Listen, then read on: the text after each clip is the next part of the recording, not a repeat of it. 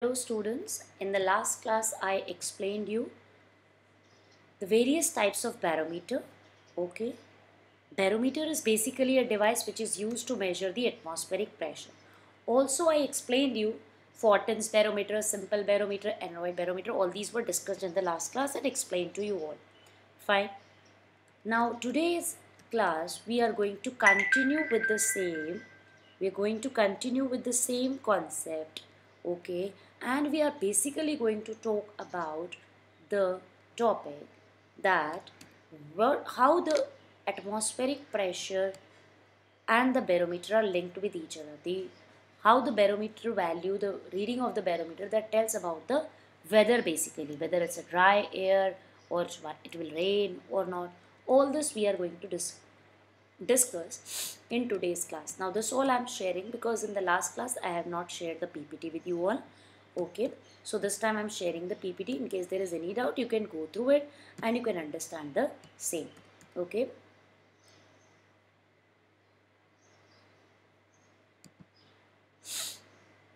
fine. Now let's continue with the topic.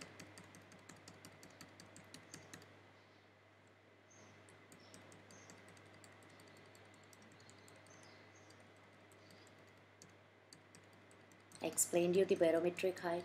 Now this is today's topic, my dear students. It is the weather forecast, how to determine that using the barometer. Okay, whether it will rain or it will be a thunderstorm or it will be a sunny day, dry day, humid one. Okay, will it rain or not? So all this can be done using the weather forecasting which is done by a barometer. Okay, so let us understand that topic. Now to understand it in brief, how we can understand it is whenever there is an increase in temperature in the air, okay, then the kinetic energy of the molecules increases because we know that the two are linked with each other. The energy of the molecules and the temperature. More is the temperature, more will be the kinetic energy of molecules. Okay. As the kinetic energy of the molecules will increase, there is more motion of the air molecules. What will happen? The air will expand due to this heat. As the air expands, it results in the increase in volume, which results in decrease in density. Now, how can I say that? Because density is mass upon volume. Density is mass upon volume. So that means density and volume are inversely proportional to each other. Now, that means what I can conclude is if there is a decrease in temperature of the air, it will result in increase in the atmospheric pressure. So this whole chain can basically be understood as the two are indirectly varying with each other. Okay, so that is what the conclusion we are giving it at the end, that the decrease in temperature of the air results in increase in atmospheric pressure. Because just now in the previous slide what I have explained you is whenever the temperature increases, ultimately we were getting the result that density decreases.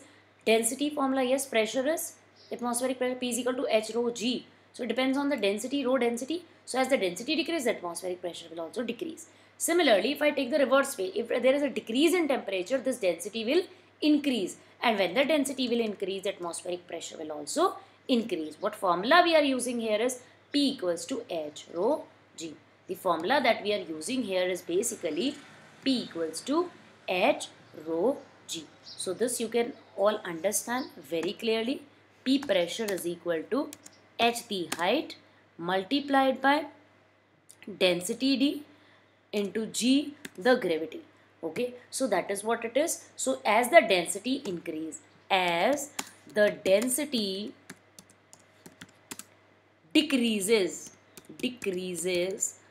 the pressure decreases. Okay, or vice versa also I can say. So that is what we can conclude from here. So student, this point should be very clear to you all. Okay, this point needs to be learned and prepared and understood very nicely by all of you. Now let us move further in detail what we actually mean by that. So I hope this point is clear. We concluded that the temperature, if it increases, then the density decreases, and density decrease means pressure, atmospheric pressure will decrease. Similarly, if there is decrease in temperature, it will result in atmospheric pressure, increase in atmospheric pressure. Okay, now let's move further, students. Now understand this. What all are the uses of a barometer? We understood all about barometer. It is a device which is used to instrument used to measure the atmospheric pressure. There are three basic purpose. One, we already discussed the definition of barometer. It is used to measure the atmospheric pressure. Two, it is used for weather forecasting. So these two topics, the second and third, first, so we have already discussed.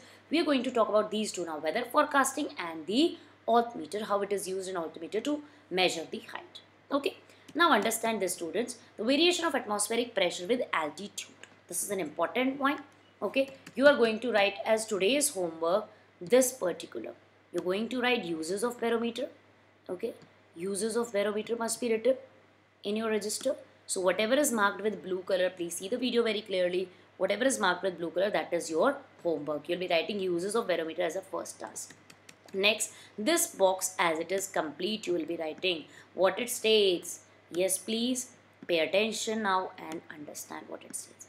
It says that atmospheric pressure decreases with altitude mainly because of two factors.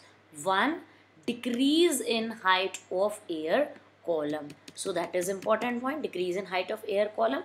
What it causes? It causes the decrease in atmospheric pressure because P is equal to H rho g. Second is decrease in density of air. So again, the two vary directly. P is equal to H rho g again. I have told you just now above. So this is an important concept. Complete paragraph, this complete box you will be writing as it is. I have marked for the whole of the box. Okay. So this should be very clear, my dear students. So the first point is you're going to write is because of decrease in height of air column, and second is because of the decrease in density of air. Then the complete explanation, this complete box needs to be written. Let's move further now. Okay. The decrease in density of air with altitude is not linear. It is rapid at low altitude but slow at high altitude. Let us understand this graphically, students. If I plot a graph between atmospheric pressure and height above the sea level, then we can see as the height decreases above the sea level, the atmospheric pressure also decreases. See this. Okay.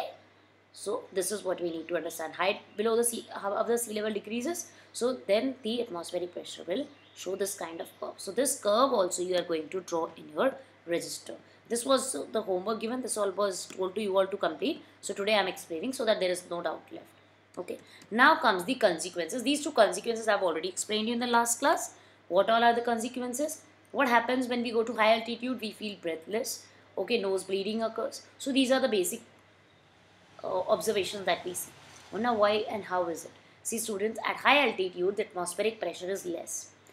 Breathing becomes difficult. Nose bleeding, why will it occur? Now this is the reason, due to excess of blood pressure. So these are all reasoning questions given at the back of the exercise. So you need not have to do that exercise question answers, but these notes you are going to write.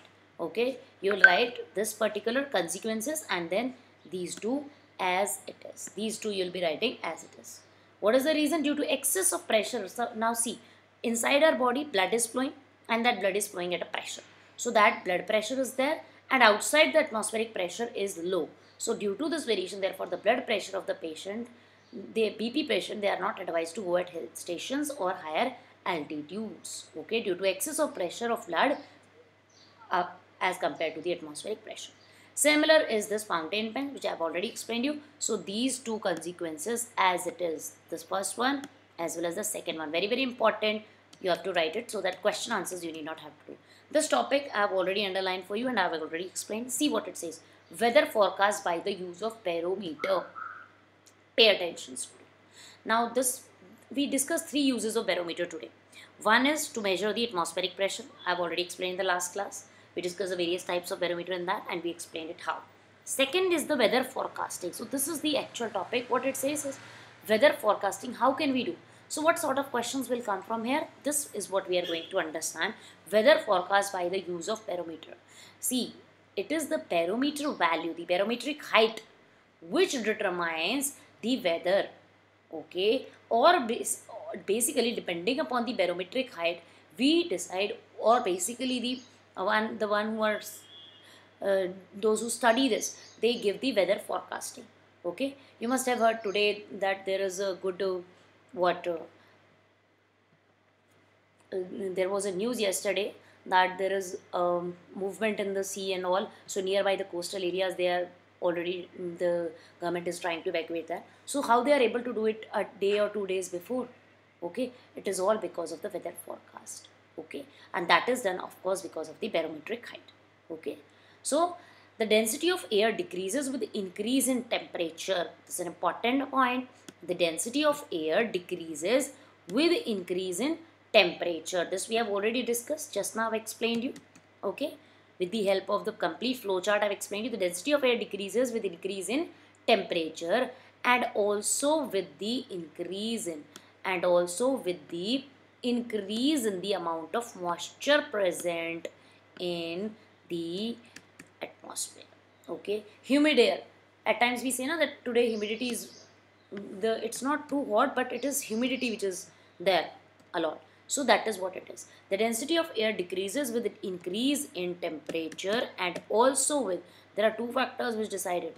The second is the increase in amount of moisture present in it. So on the basis of this we decide whether it's a, what, dry air is there, humid air will be there. Okay, depending upon the value of density of air we decide the two. Okay, consequently the atmospheric pressure of barometric height gradually decreases as the temperature or the presence of moisture increases. So let us understand now how the weather forecasting can be done. All the important points I have underlined for you. All these points need to be written. Point number 1, point number 2, point number 3.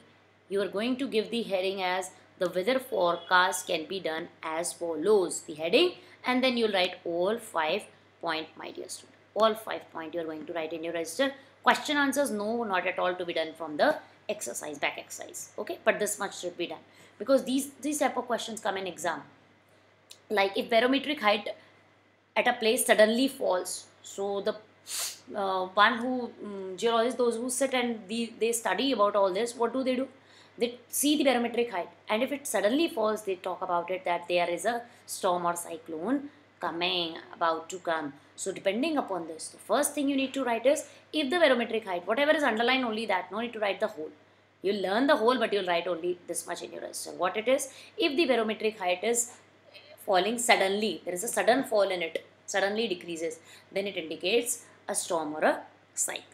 Fine. Let us move to the next. If the barometric height gradually falls, slowly, gradually means slowly if it is falling, then there is a possibility of rain. Next, if there is a gradual increase in barometric height, gradual, slowly increase in barometric height, first was decrease, slowly decrease, increase is there, then in that case it indicates dry weather. Okay, because gradual increase in barometric height would mean that there is moisture in air which is decreasing, and that is what will make the air, agar moisture decrease hoga, if the moisture is decreasing, then it will be a dry weather. Next is a sudden rise in barometric height. Sudden fall was there, which indicates possibility of rain. Sudden rise, if that is there in barometric height, then it indicates extremely dry weather. Okay. Last is if there is no abrupt change, it is just little bit, slight bit change is there, no sudden change. Abrupt is sudden change in the barometric height, it would indicate that the atmospheric pressure will remain normal. Okay, then there is no big change in the atmospheric pressure. Now let's talk about the third use. As we said, the third use is as an altimeter. What do we do as an altimeter? It is an Android barometer. Okay, what is altimeter? It is an Android barometer. So this is what you are going to write, underline whatever I have underlined. This is what you are going to write in your register. Okay, an altimeter is an Android barometer, but is used in aircraft, okay, to measure the altitude. It's not used everywhere, it is used only in the aircraft to measure the altitude. How much is that height? Okay, how it determines, so that too we have discussed. Let us see what it says. Height of the ascent with, it is that its scale is calibrated in terms of height of ascent, means increasing order, with height increasing towards the left, because the atmospheric pressure decreases. So it is because the atmospheric pressure decreases. Okay, and then it is atmospheric pressure decreases with increase in height above the sea level. So this is what it is. You need to understand and write the same. This was all about exercise 4B explanation. In the next class, students, we are going to continue with the numericals. God bless you all. Thank you so much.